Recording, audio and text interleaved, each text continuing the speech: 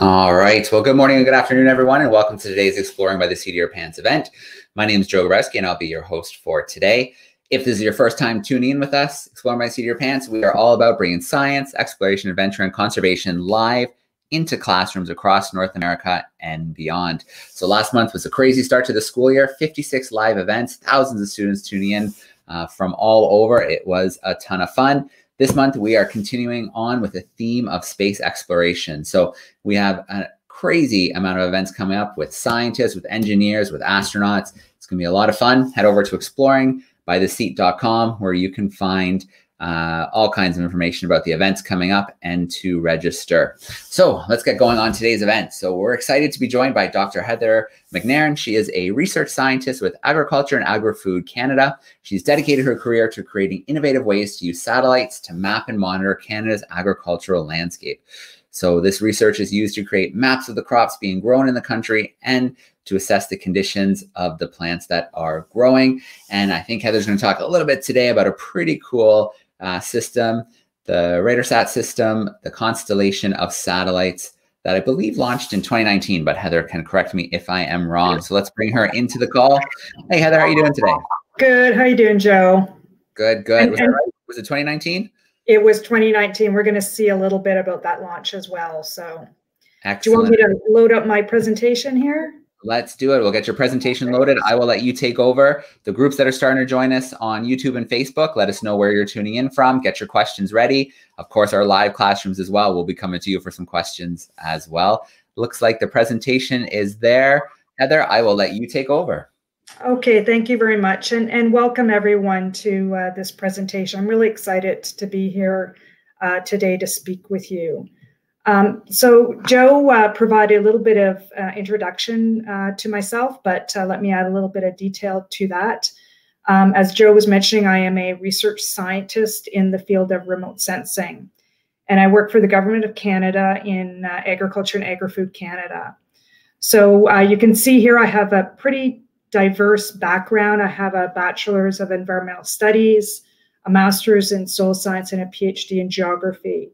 So my background is quite varied, and actually this is pretty typical of the field of science of remote sensing, that it's a very diverse group. So we have individuals who are aerospace engineers, individuals with degrees in physics, hydrology, biology, geography. So there's really something for everyone in this area of science. So let's talk a little bit about what remote sensing scientists do. So you can see some photographs on the bottom of my screen here. So if we start from left to right. So admittedly, some of the work that we do is not so glamorous. You can see this is a picture of myself. I'm out in the fields of Western Canada in the prairies taking measurements of soil. But sometimes we have the opportunity to work with some pretty amazing groups in this field of science. So I've done a number of experiments with NASA, and you can see a photograph here of myself and some of my team members standing in front of an aircraft that NASA flew for us. Sometimes we get to do some see some pretty amazing things. And as Joe mentioned, Canada launched a mission last year, and I was fortunate enough to travel to California to SpaceX to witness the launch of that Canadian satellite. And sometimes you get to meet some pretty amazing people. And so recently I had the opportunity to meet the Canadian astronaut, Jeremy Hansen. So let's talk a little bit about agriculture in Canada.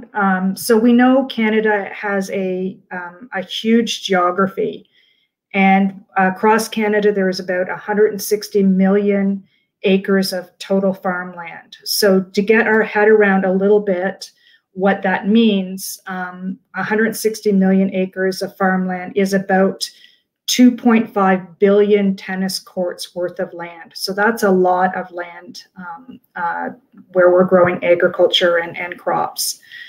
If we wanted to walk from one coast of Canada to the other coast and just observe what's happening in the fields along the way, it would take us 5 years to make that journey. So that's a pretty exhausting journey. So is monitoring agriculture an impossible task? Well, certainly not if we take the vantage point of 800 kilometers above the Earth. So this is a picture I really like. This was taken in 1969, and it's a view from the Apollo 11 spacecraft, and it shows the Earth rising above the moon's horizon. And it reminds us in science that sometimes we need to take a different perspective, and we need to challenge ourselves to see the world differently. And that's really what space allows us to do. It allows us to look at Earth, and in particular agriculture, in a way unlike any other. Satellites are pretty amazing. They orbit the Earth at incredible speeds, 17,000 miles per hour, and they orbit the Earth many times in any given day. But satellites are pretty simple. What they do when they're coming over the Earth is they are measuring the amount of energy that the Earth would naturally emit, or the amount of energy that the Earth reflects. So if we think about the sun sending radiation or sending sunlight down to the Earth, that energy that hits the Earth gets scattered. And satellites are simply measuring the amount of energy, the amount of sunlight that is scattered or that is emitted, energy emitted by the Earth. And so our job as remote sensing scientists is to try to figure out what is it that these satellites are telling us. They're providing us with data in terms of energy, but we need to understand what that energy is telling us about our soils and about the condition of our crops. So how do satellites see the Earth? Well, some satellites are simply more sophisticated versions of the camera on your cell phone. So indeed, they're much more sophisticated. They're certainly much more expensive, and they're much, much farther away from the Earth. But like your camera, satellites see the amount of energy in blue, green, and red wavelengths that is scattered by the Earth. So you see an image at the bottom. This is just a snapshot of an image I took from Google Earth. So Google Earth takes satellite images and displays them for us. And this is actually an image of Ottawa. It's the Central Experimental Farm where I work in Ottawa. And it shows us that satellites see the Earth in those red, green, and blue wavelengths that your camera sees, but at a much different perspective from much farther away. But other satellites are quite different than your cell phone camera. So other satellites have what I call X-ray vision. And that means that these satellites can see right through clouds. So I'm stationed in Ottawa, and today it's a very cloudy and overcast day. So if a satellite is coming over Ottawa today, it won't be able to see the Earth because of the clouds. So these special radar satellites, we call them, have this X-ray vision, and they can see right through clouds. These radar satellites are also really special because they can operate even in the dark. And that's important when we think about Canada's north, because that part of Canada can be shrouded in darkness for long periods of the year. But even though it's dark for long periods of the year, we want to be able to see the condition of our oceans. We want to be able to map ice that's in the Arctic and to map the Arctic landscape. So we need satellites that can see even in the dark. So these special radar satellites can see through clouds and can even see in the dark. So Joe mentioned in our introduction that Canada has a special constellation mission that they launched recently. This actually isn't Canada's first satellite mission. This is actually our third mission. So we have launched satellites previously, but this is a brand new one for us. And this radar constellation mission is using that special technology, those special X-rays, to see through clouds and see in the darkness. And it takes a team of engineers and scientists to design, to build, to launch, and operate satellite missions. So Canadian engineers and remote sensing scientists worked together for about 15 years in order to design, build, launch, and now operate these newest satellites. So the role of the remote sensing scientist is to help the engineers understand what those satellites need to measure. So we do a lot of research, a lot of science, and that helps the engineers understand how to build these satellites. So as I mentioned, this newest Canadian mission has 3 satellites. in the constellation. And this is a photograph of one of those 3 satellites. So this is myself and some of my colleagues. And this is a lab in Montreal. And this satellite is all packed up right now. But it's in the lab and for final testing. That the engineers are doing some testing to make sure everything on that satellite is working properly. Then when those tests were done, this one satellite and its 2 companion satellites were shipped to California to SpaceX. And the 3 of them were loaded up into what's called a rocket fairing. So the satellites are here, and this rocket fairing sits on top of a Falcon 9 rocket. And then, as Joe had mentioned, in June, actually on the 12th of June of 2019, SpaceX successfully launched these 3 satellites into space for Canada. So this one photo here, you can see the rocket in the background. So the rocket is at the bottom, and the 3 satellites sit on top of the rocket. What SpaceX did is they launched this rocket. They deployed Canada's 3 satellites into space. And then the bottom part of this rocket came back to Earth and landed right about where I am crouched down in this landing pad. So now that the satellites are in space and they're orbiting the Earth, they're collecting data, what's the job of the remote sensing scientists now? So we have to figure out what to do with these images. What are they telling us about crops, and what are they telling us about soils? So we do that by conducting research experiments. And a really important part of a research experiment is to go into the field and take measurements. So here are some photographs of some of the field crews out collecting measurements. So at the top, we're collecting some measurements of the amount of water in the soil. And we also collect information about the crops, what crop type is being grown, how much biomass the crop has, what growth stage the crop is in, and other measurements that tell us how productive or healthy the crops are. So while these crews are in the field, the remote sensing satellites and aircraft are doing their job. So we're collecting imagery from satellites, but we also fly aircraft. This is a NASA aircraft that has flown for us for some of our experiments. And sometimes we need to take measurements really close up to the Earth. So this is a remote sensing sensor that's put in the field to collect very close up and precise measurements of energy. So we have field crews in the field collecting measurements. We have satellite data being collected, and now it's the job of the remote sensing scientists to figure out what these remote sensing and satellite platforms are telling us. So the remote sensing scientists, they're going to create computer algorithms or computer models that relate what the satellite is telling us to what we see on the Earth.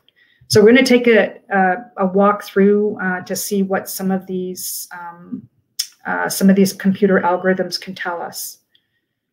So one of the first things that I did when I joined Agriculture and Agri-Food Canada, the first research project that I led, I was asked to develop a method or a computer model that would take satellite data and identify what crop is being grown in the field. So we did exactly what I had just mentioned. We collected observations in the field, we collected data from satellites, and then we created computer models where we could use the satellite data to identify what crop is being grown. So once the science was completed, the methodology was given to another group in my department, and that team now uses satellite data to map what crop is grown in every field across Canada. And remember what we talked about earlier, that means 2.5 billion tennis courts worth of land that has to be mapped from satellites. These maps are produced now every single year from coast to coast, and they're provided free of charge on the internet, and anyone can download them. So I've taken an example of one of these maps at the bottom. So the gray areas are non-agriculture areas, so crops aren't growing in these northern areas of Canada. But you can see that with the satellite data and the science method that we developed, This team is now mapping all of the agricultural area of Canada, and you can see all of the detail in terms of what crops are being grown that are identified in this map. And on the left, I've just taken a zoom of an area. This is Winnipeg, Manitoba, and you can see that the satellites are able to identify each and every field in that area of Manitoba. So these maps help us understand how agriculture is changing across Canada. They help us model how farmland is interacting with its environment, and they're even used to help improve weather forecasting. So now that we have satellites mapping crops across Canada, we can now use space to help us answer how crops are changing across Canada. So we know that the climate is changing, and we expect because of climate change that there will be shifts in where and how crops are grown in Canada. So this is an animation. It's an area of Manitoba, Canada. And what we're looking at here is where soybeans are being grown in Manitoba. So soybeans are a really important crop for Canada, and they are a long season heat-loving crop.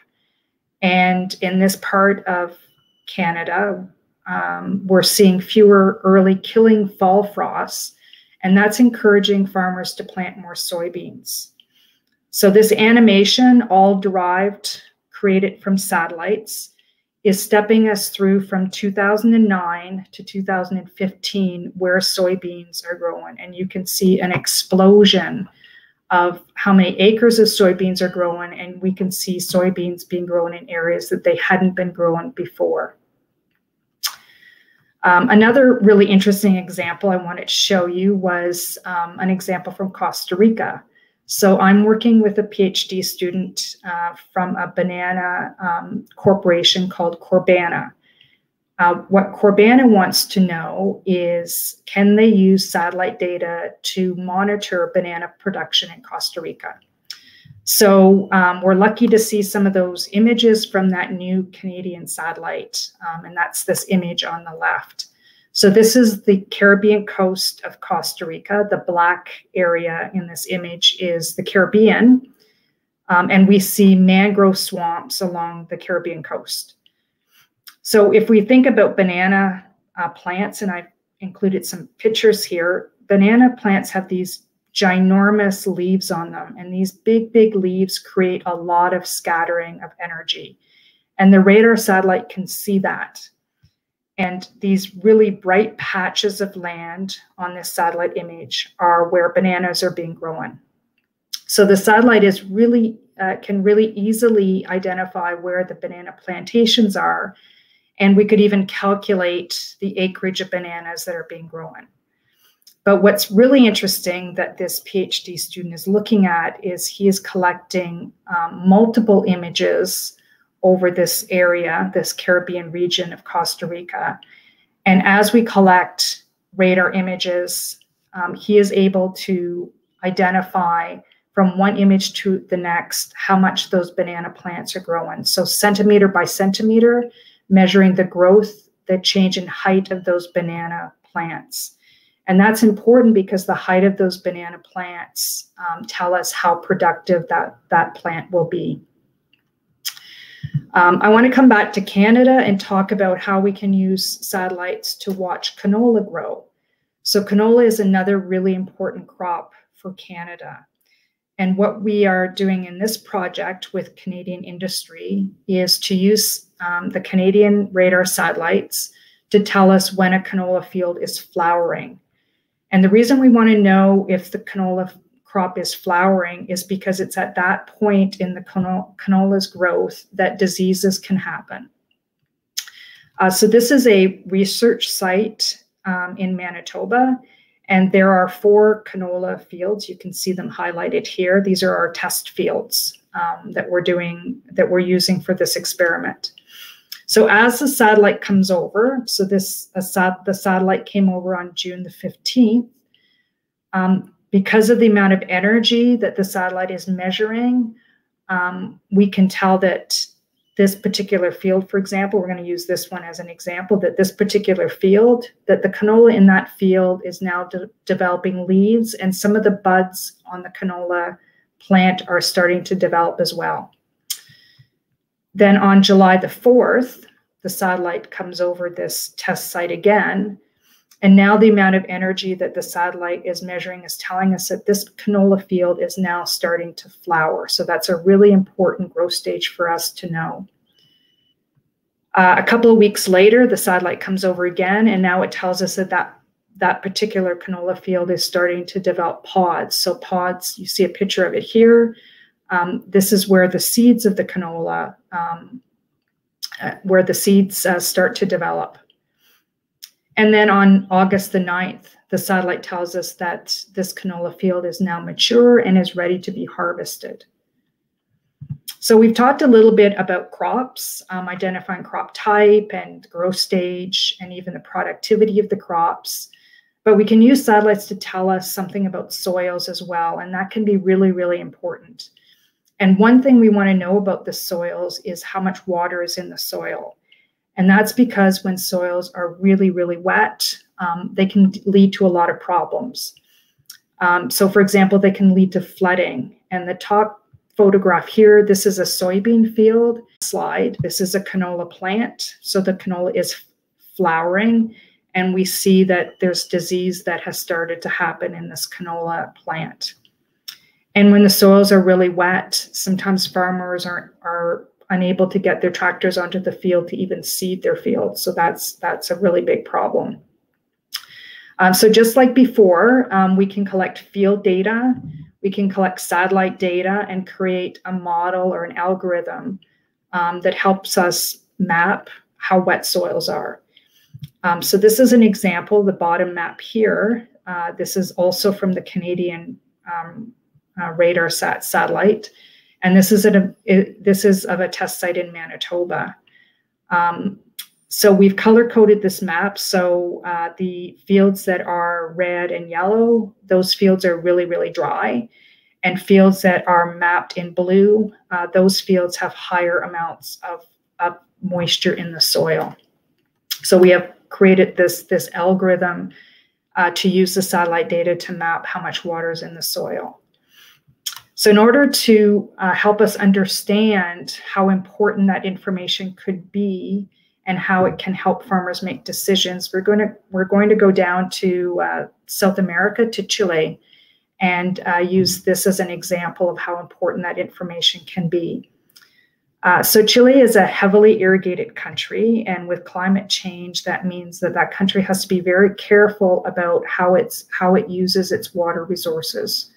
So they want to irrigate the crops when the crops need it, when the crops are thirsty, but they don't want to use so much water to be wasteful. So chicory is a really important crop for Chile. And I have a picture of some chicory seedlings on the left. And you see these chicory seedlings are very, very small, and they're very delicate. They live for about 40 days in just the very top part of the soil. So if the soil is really dry, those chicory seedlings get very thirsty, and they can die if they don't get enough water. So what we did here is we used the same data, the same satellite, and the same method that I showed you over Manitoba, but now we're applying it to Chile. So the bottom three images, we've color-coded them again. So these are three images from Chile, and the black outline outlines a chicory field that we're trying to monitor.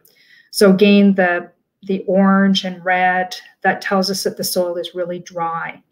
So on October the 20th, the Canadian RADARSAT satellite came over this site, and it told us that the soils are really dry.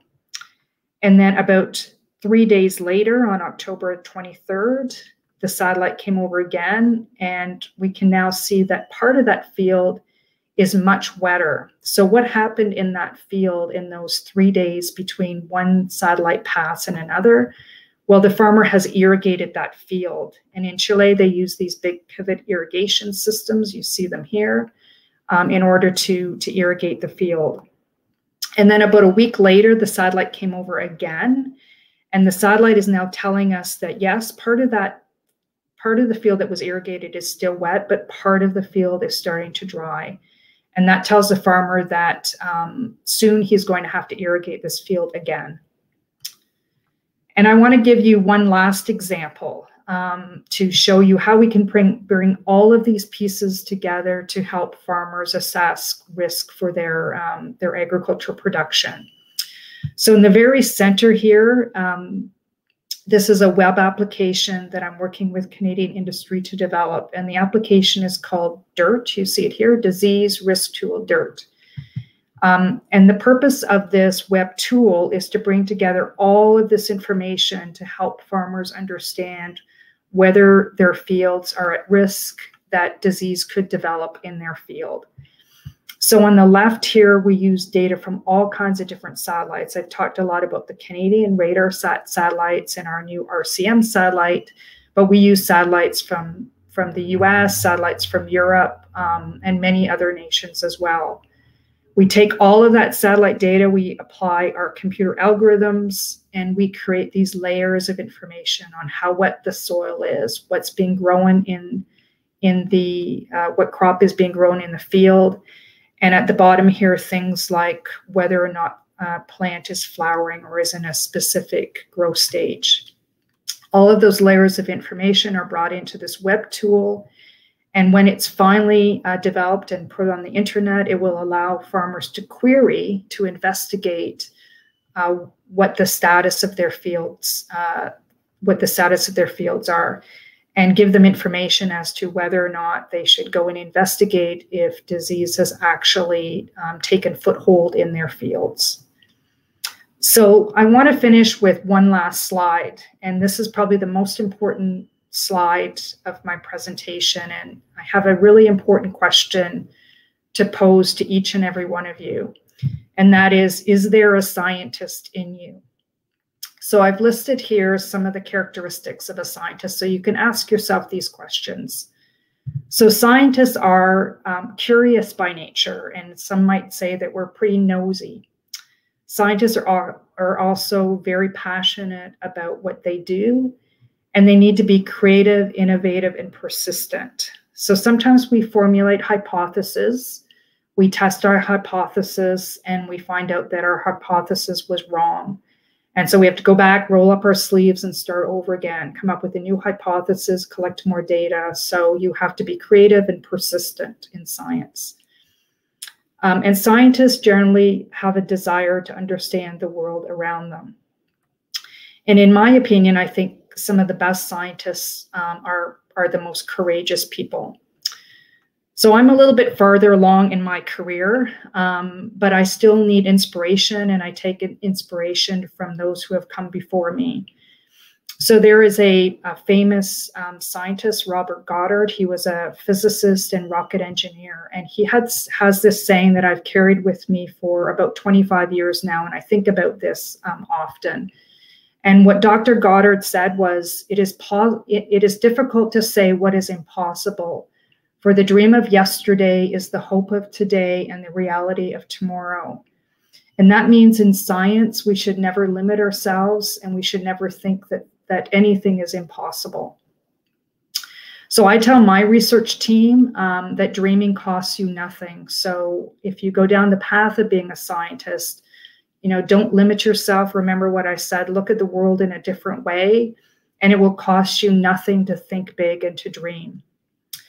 I wanted to give a shout out just at the very end. We have a couple of Twitter accounts if you're interested in following some of the really incredible research that's going on.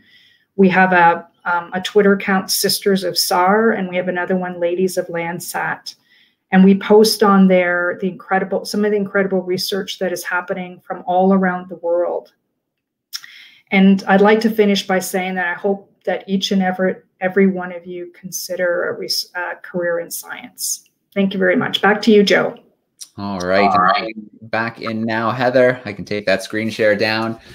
Thank you. That was an awesome presentation. I love the way that you wrapped it up. There's like so much to unpack there. I think when most people think about space, they're thinking about astronauts and technology and things like that. But taking that lens and turning it back on the earth and using it for purposes like agriculture is pretty amazing. I mean, 2.5 billion tennis fields of crops. I mean, you could never cover all of that on foot or by plane, but these 3 satellites, it's pretty incredible. So how did you feel, Heather, standing just before launch? I mean, you must have been a little bit nervous. Sometimes, I think we all know satellites sometimes don't always launch the way it's planned. You must have been a little bit nervous.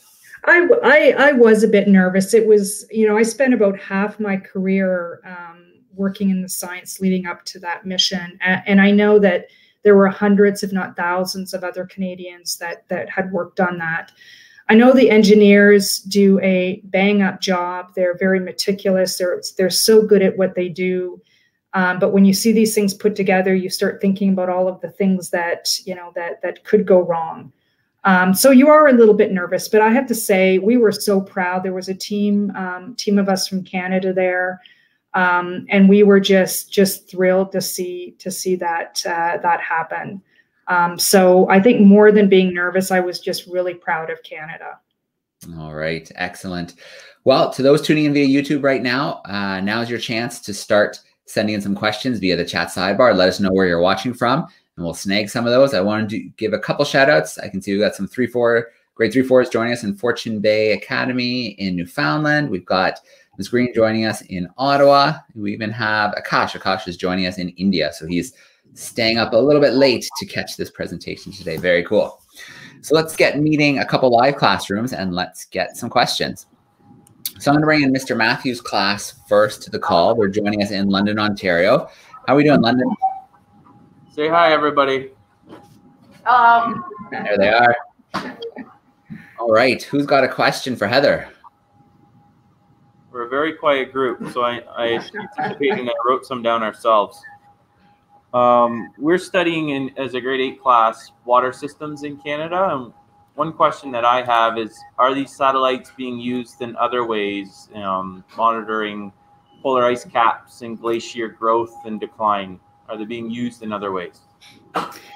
That's a great question, and the answer is absolutely. It's really hard to capture all of the different things that these satellites are used for. Those radar satellites were actually one of the very first big users of RADARSAT was the Canadian Ice Service, and they were interested in using satellite data to track ice and to allow ships to better navigate through the Arctic. So they're used for ice mapping. They're used to track ocean features. They track oil spills. They track changes in permafrost. They track ships at sea. We're using them to map Canadian forests, changes in lakes in terms of heights of lakes, wetlands mapping.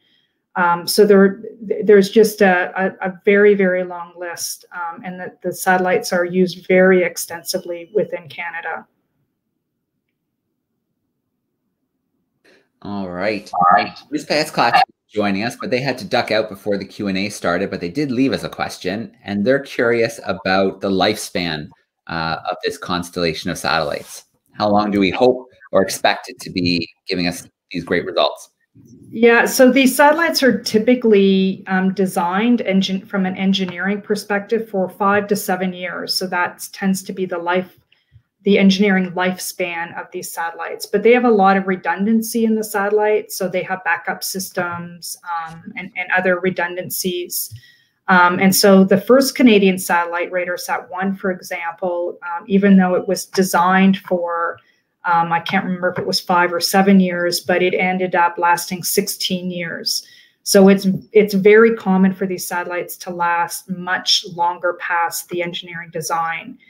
So they will keep operating until there's a critical failure in the system. But our experience in Canada, some great engineering and technology from our Canadian scientists and engineers, and they tend to outlive their expected lifespan. All right. Well, we will definitely be rooting for that.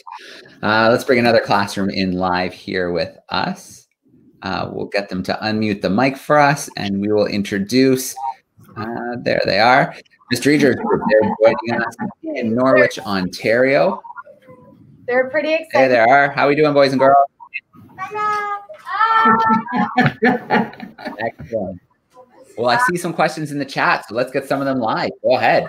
Yeah, Sam, do you want to ask your question? Okay. Guys, how do you like physically see a crop sickness? So were you able to hear that? Okay, I think I heard that. Yeah, how do you physically see a crop signature? Yeah. Sickness. Yeah. Oh, about if a crop is diseased. Yeah. Yeah. Yeah. So when crops are diseased, a few things happen. So sometimes some of the pigmentation in the crop changes. So if you watch, like in your houseplants, for example, when they get stressed, the color in the leaves changes. So sometimes it changes from green to sort of a yellowish color and then ultimately a brown color. So that's the pigments in the leaves of the crops that are, or the leaves of the plants that are changing. And satellites see that just like your eyes see it. So it's going to change the amount of energy that plant is going to scatter. So it will scatter energy differently, and the satellite is going to see that change of energy because those pigments are changing.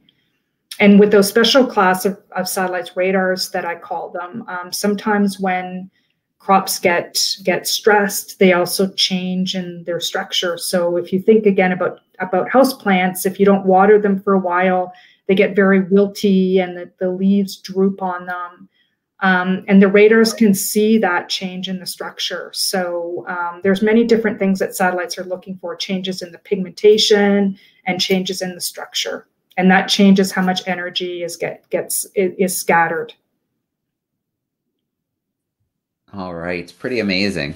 Let's see, let's grab something from YouTube here. So Miss Warren's group is joining us in Newfoundland, and I'm gonna put a couple questions your way here, Heather. The first one is from Mateo, and Mateo is wondering, with the satellites up there now, do you have a number of farms that there are in Canada? And then Grayson wants to know, if you weren't a scientist, what do you think you'd be doing? I should know what the number of farms are in Canada, and I apologize, I don't know what that number is off the top of my head. But what I will say is that Statistics Canada collects data on the number of farms that are grown across Canada. And we're now using some of the maps that I showed you that are produced from coast to coast in Canada to help augment our knowledge of how much agricultural land is in production. So those satellite data are helping Statistics Canada and our understanding of the acreages that are growing. And as you saw in my animation, it's not just about how many acres are growing, but we see that crops are being grown in places that they haven't been before. The second question was, if I wasn't a scientist, what would I be? And that's a really good question. I'm not really sure. I'm pretty sure that you know, because of some of the passion I have about the environment, I would have always been in a field of environmental studies. So and most likely in science. I'm just a very curious person. I care a lot about the environment, and I think my pathway to being a scientist was not very straightforward. I didn't think about that when I was in elementary school or high school. I sort of followed my nose and I ended up being a scientist. And sometimes you know that you want to be a scientist, and sometimes you're not, you know, the path is not so straightforward for you. And I think whichever way you get to science, it doesn't really matter. I got here in a very roundabout way, but it's a terrific field to be in. Absolutely. And I think that's a really good point is, you know, there isn't one way or one path or one story to becoming a scientist. There's all kinds of paths that people take, and they twist and they turn, and yeah, very cool. So let's check in with Mr. Matthews' group again, see if they have a follow-up question. Hey, London. Yep, we have someone. He's making his way over. Excellent.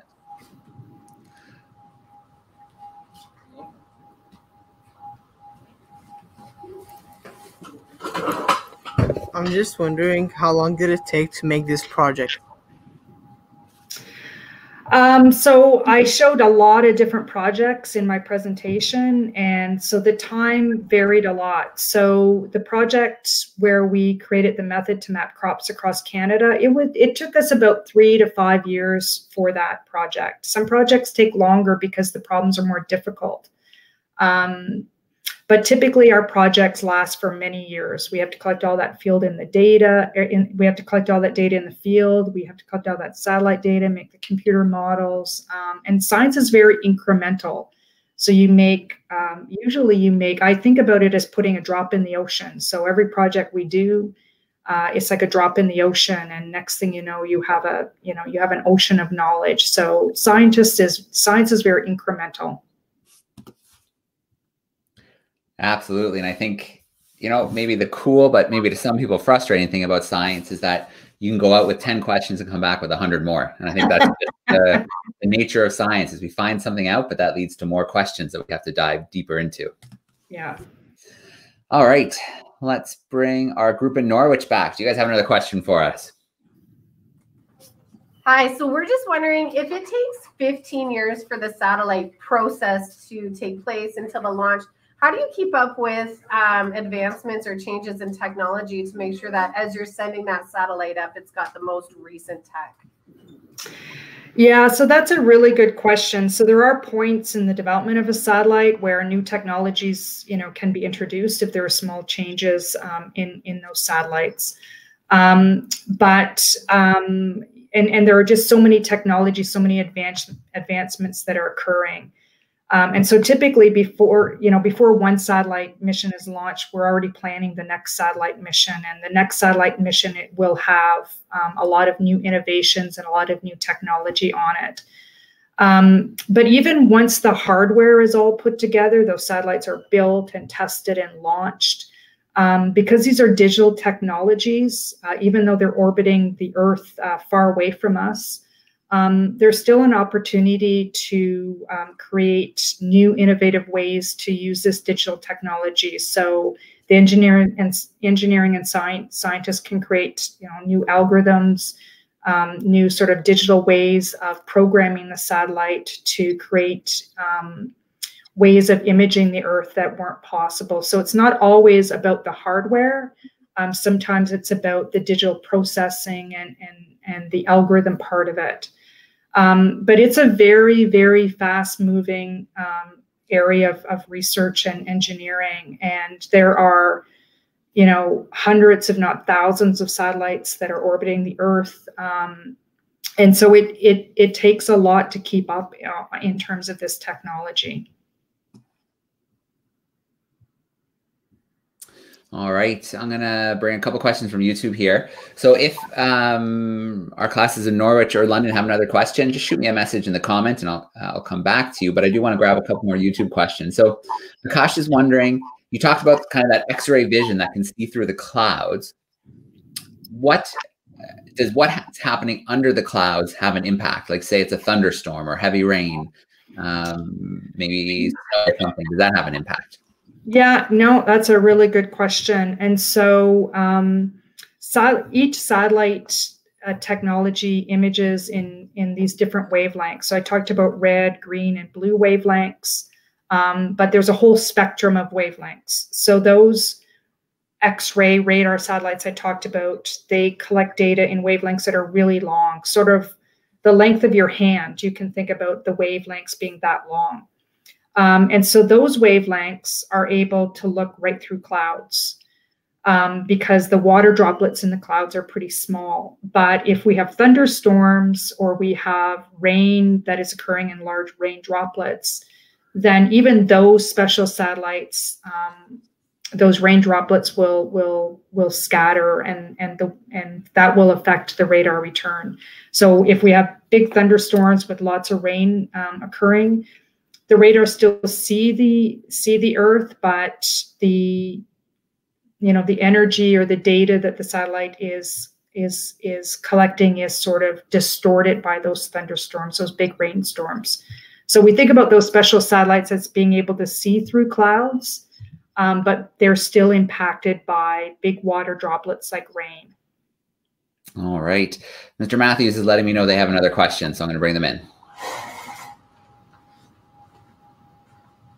How difficult is it for you to build satellites?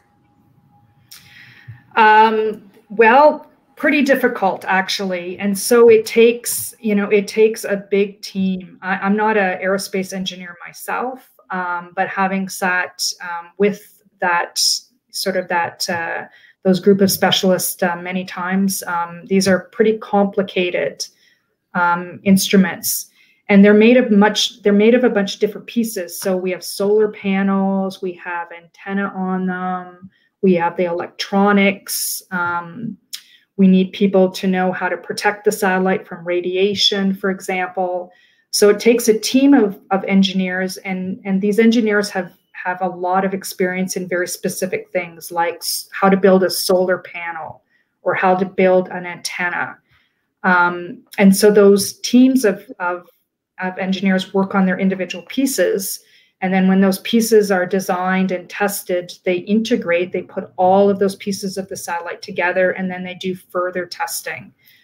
So it's a pretty complicated procedure to make sure that all of the pieces are working, they're integrated, they work together. But as you can see from what we talked about from Canada, we have some pretty exceptional engineering expertise in Canada. And they've done an exceptional job of launching 3 missions for Canada, and they've all been highly successful. All right, so we have one more question here coming in via YouTube that I want to work in. There it is. So Heather is wondering about the orbiting. How high is the satellite system orbiting? Yeah, so it depends on the satellite itself. So the Canadian, the RADARSAT Constellation Mission I talked about, it's at 800 kilometers above the Earth, but every satellite is different. Some are a little bit lower than that. Some are going to be higher than that. But they're all in that range. You can think of them as hundreds of kilometers above the Earth. So it's pretty amazing that they can see the Earth the way that they do in that kind of detail. Yeah, absolutely.